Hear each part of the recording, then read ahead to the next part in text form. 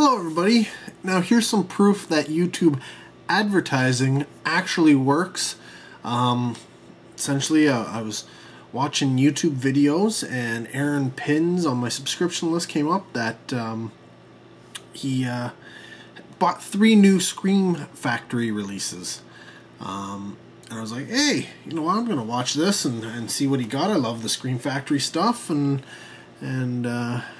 Aaron is quite adamant about his purchases and why they're good and such. So it's always a pleasure to watch. And while I'm watching it, he picked these up from HMV, and I see the price tag on the release, and it was $15, and I was like, $15 for a Scream Factory release? You know what? I'm gonna have to look into that.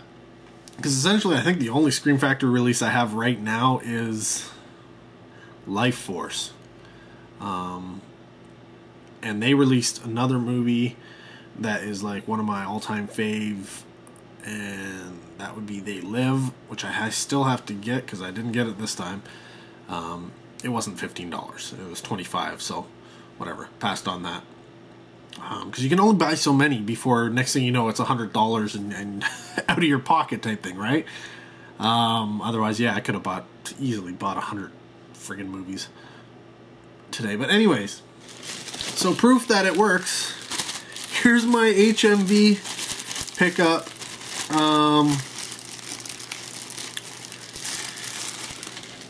Oh, what did I get? What did I get here? Okay. Now these were the only $15 ones that they had. One, and this is the one I commented on his video about, the Vampire Lovers. As far as I know, I've never seen this film.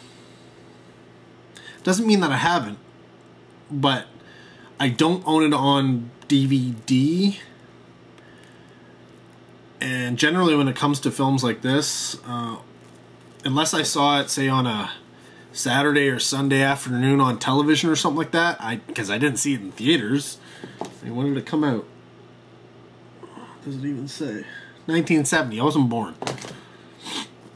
So yeah, when was I going to see it? On VHS? I'm pretty sure I never rented the Vampire Lovers.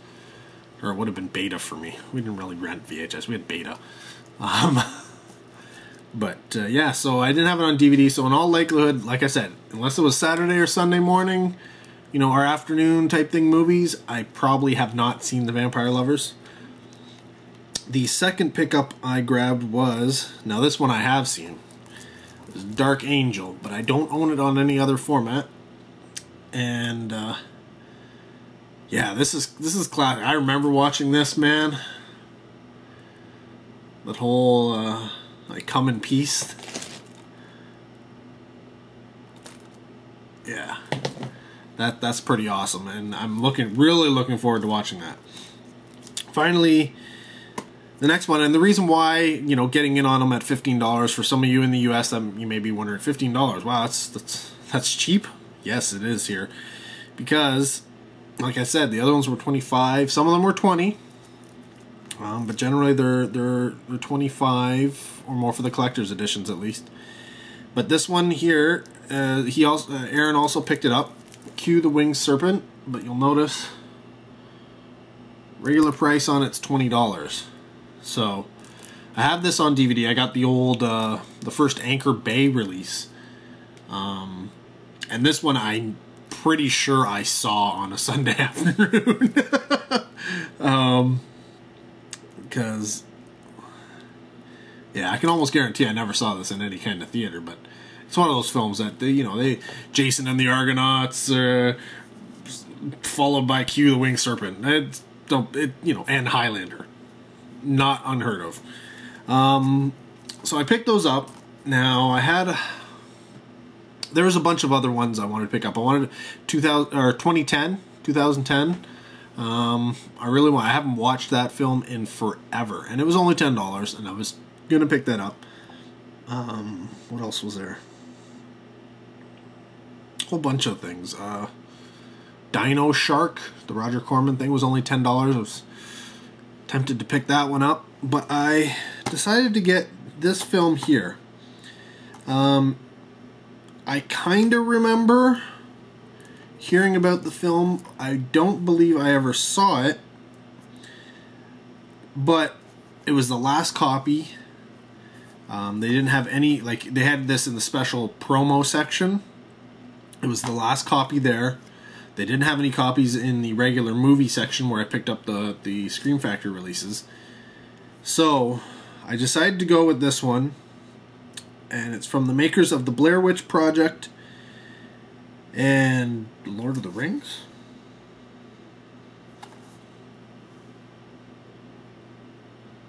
I don't know. And the Lord of something, I guess. Lord of the Rings? Who is?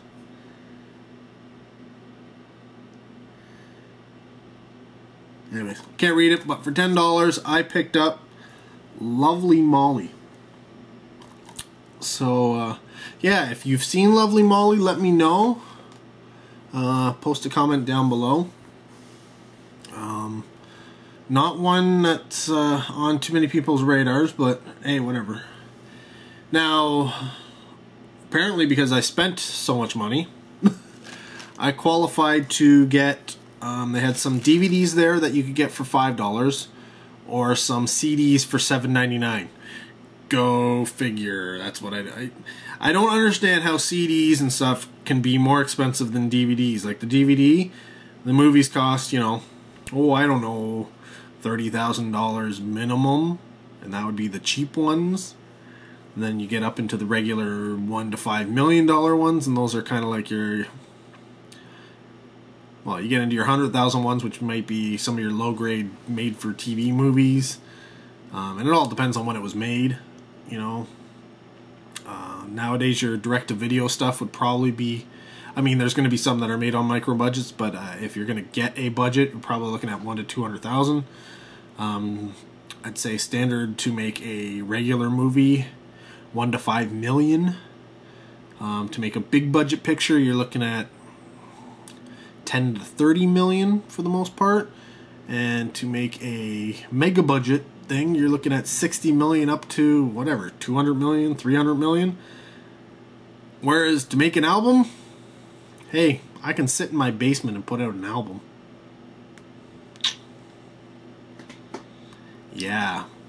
So you tell me. I mean, to put out an album could be, you know, if you're a solo artist, you, maybe 5 musicians if you don't play all the instruments yourself, so producer, maybe 2 producers. Make a movie. That would be minimum. Minimum. Well, I mean, I guess you could do it with 2 people, really. But I mean, that's not counting anybody you filmed on. It could just be you and another person in a room and a couple cameras and let them roll. You can do it. That is possible. It's very indie. But, yeah, generally we're talking hundreds. Well, you've seen the credits. You see all those people at the end? Yeah. That's the people who worked on it. People got paid. So, still don't get that.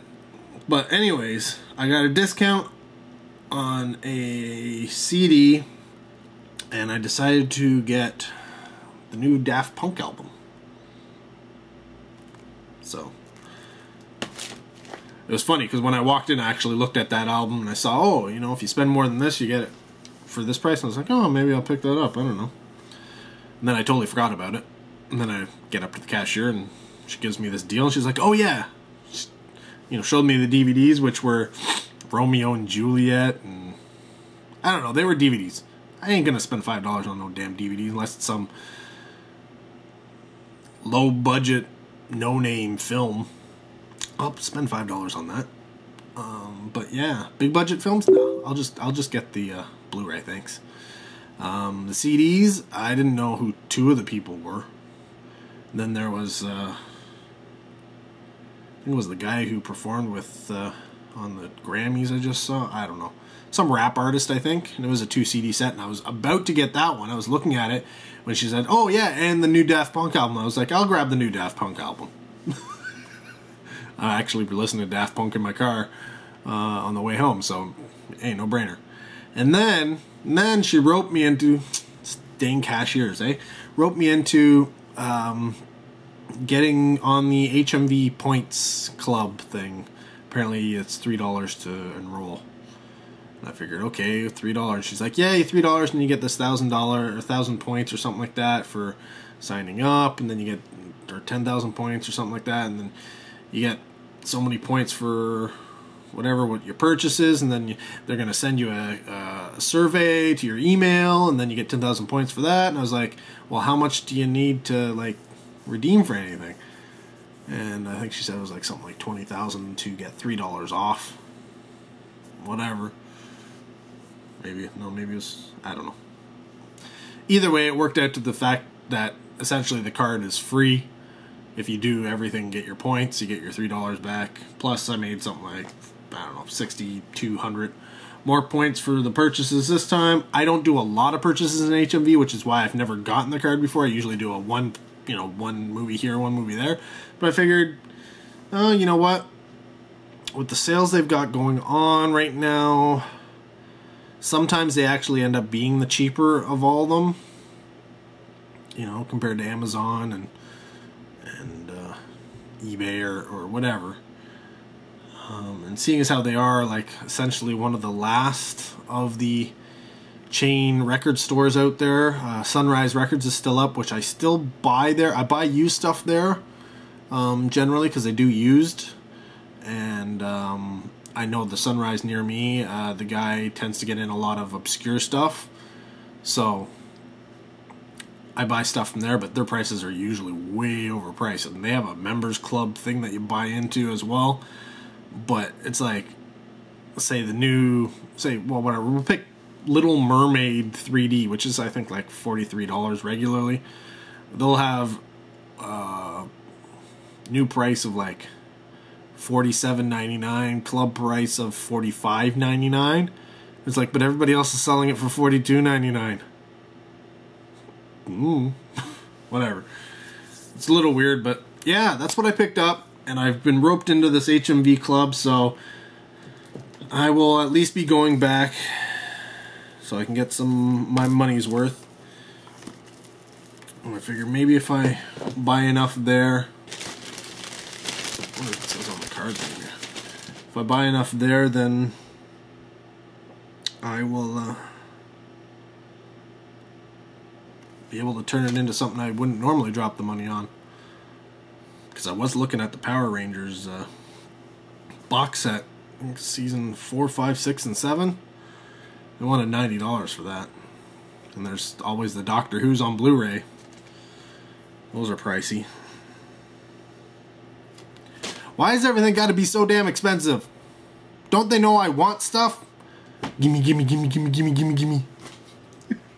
Anyways, guys, that's it for this video. I could ramble on forever and talk to nobody because there's nobody here except for me and the camera. But that would just make me crazy. So, until the next video, you take care and have yourselves a good one.